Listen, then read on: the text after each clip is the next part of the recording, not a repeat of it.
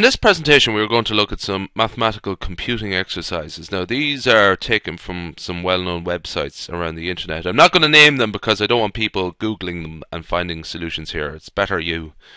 I don't want people using this to get solutions for them. So I'm going to keep the name of it, these challenges, secret. If you know it, grand.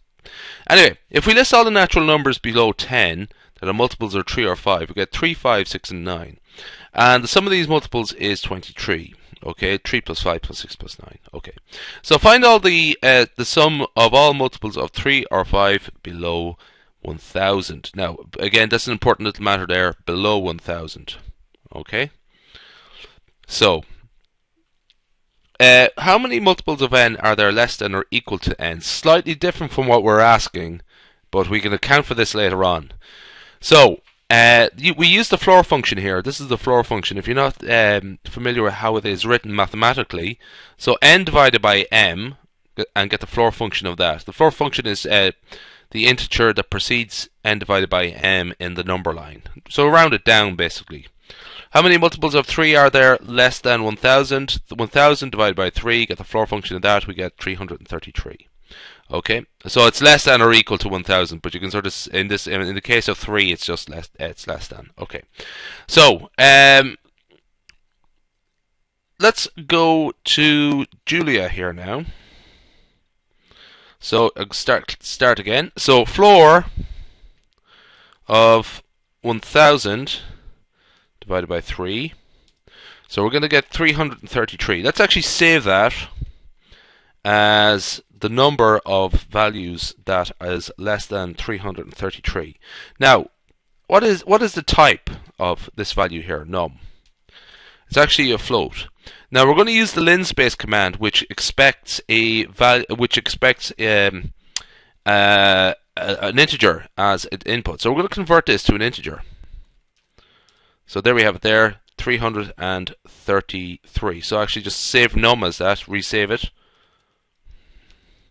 Okay, 333. So far so good. Linspace of 1 to 333, and we are going to have 333 values in that series, and that are in that sequence. There it is there. 4, 5, 6, all the way up to 333. So what we're going to do now is we're going to just multiply that by 3. So we'll put the multiplication in there. So those are all the values there that are multiples of 3. So it's a very simple command there. So if we had m equal to 3, we could write in m there. Okay. Now I've actually written a little function and up here, and it's pretty much I mean, it's good to actually write everything in terms of functions, or learn how to write functions so that you can reuse your code again and again. So that's a function up there, and I call it multifunc. Now I'm going to run that there now, and hopefully that'll work. It looks okay. So multifunc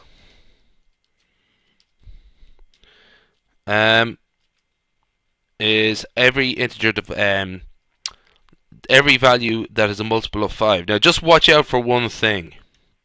1000 is included here, and we're not supposed to have 1000 in our answer. So what we'll do is knock that off at the end. I'll show you how to knock that off at the end. So we won't worry about that now. We're going to call this data set y.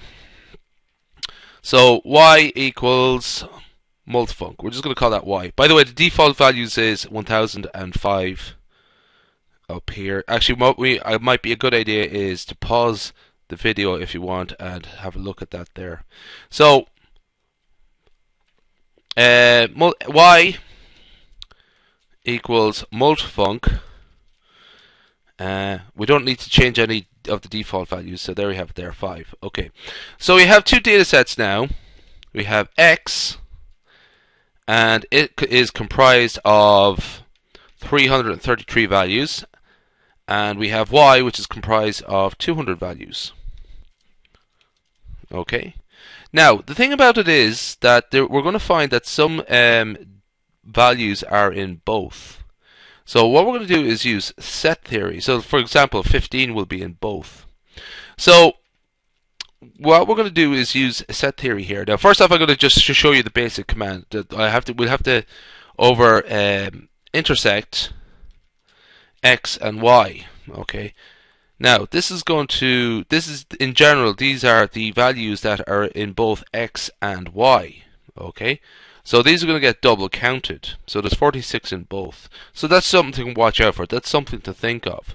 But what we could do is actually use the union of x and y, and that would knock out.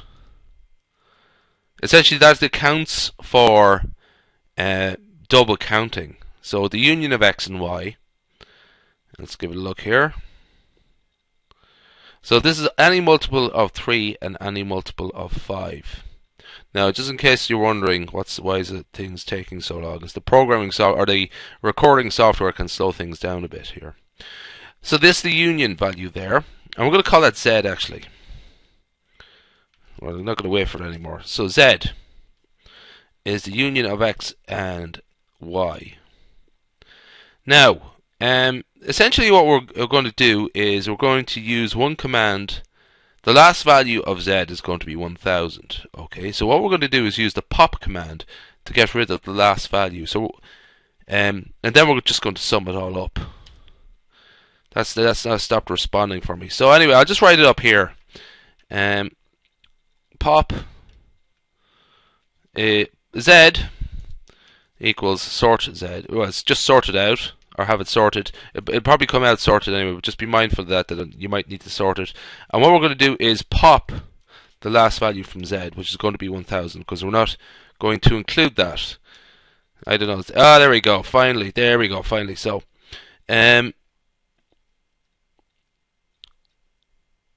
so that's it there. Now it's not come in sorted. So what we're going to do is first off sort z.